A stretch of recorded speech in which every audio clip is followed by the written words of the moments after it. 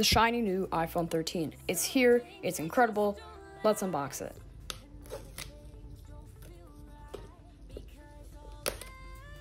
Oh, that's satisfying. Now let's crack into the box.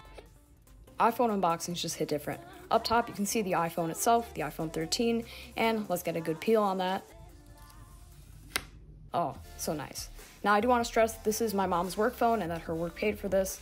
This is not my personal phone because I use a 12 mini, and I mean, it's not too different, so not worth upgrading for me. But as you can see, same stuff in the box as the iPhone 12. No charger, but you do get a Lightning to USB-C cable and your traditional SIM ejector tool, Apple sticker, and manuals. Now let's power this puppy up. As you can see, we get started with the Apple logo and that iconic hello.